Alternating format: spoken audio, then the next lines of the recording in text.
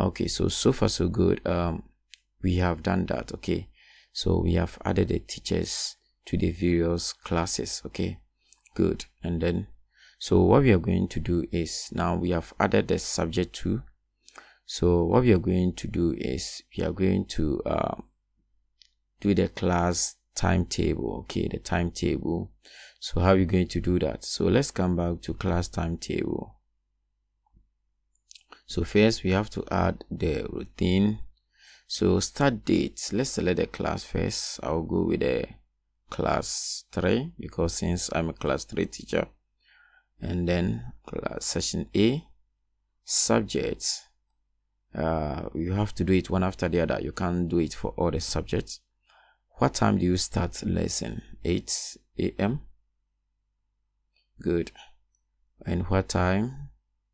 And that lesson would take how long?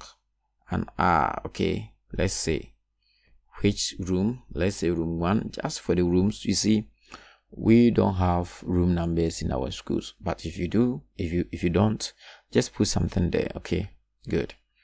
And even you can even decide to leave it, and it's okay.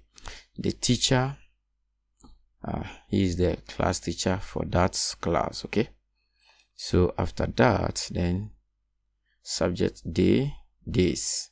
So you can select the days that you'll be having you'll be having mathematics in basic 3, the days. So let's see, you can select all, but I'll go with this. Monday, yes, we do it on Monday, Tuesday, Wednesday, and Friday. Okay, 3 days. So after that, then you can just click and it has been added.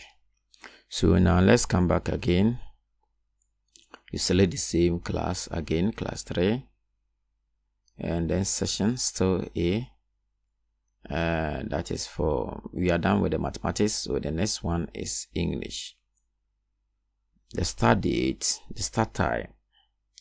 So if mathematics is from 8 to 9, English what time? According to your timetable. So let's say English is from 9. You can even use this one. So that is 9.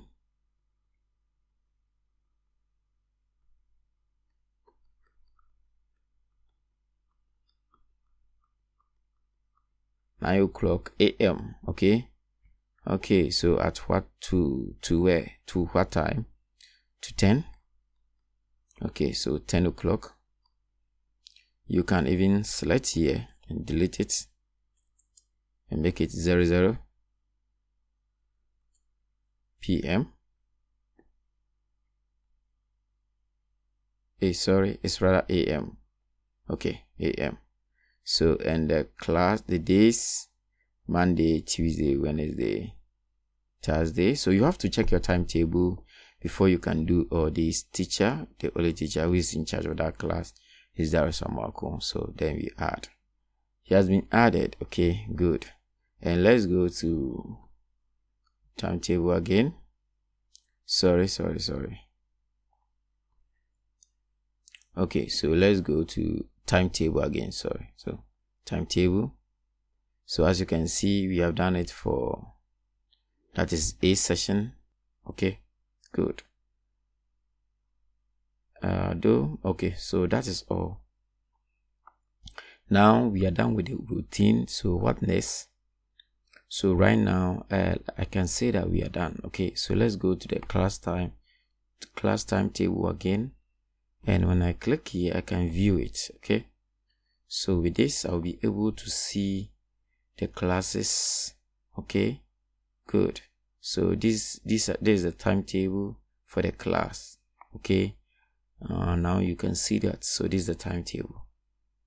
The students can view it. The teachers can also see this. Okay, according to the way we okay, so we have done that, and the teachers which has been assigned to those classes are all there. The names are there. If you think there's something wrong somewhere, you can delete it. Okay, very simple and easy to do. Okay, Okay, good. I think this settings is the best, because allowing teachers to add their timetable is the best so far, so that the workload of the administrator will not be too much. Okay, good. So we are done with adding the class timetable. Let's say thank you for watching. Bye bye.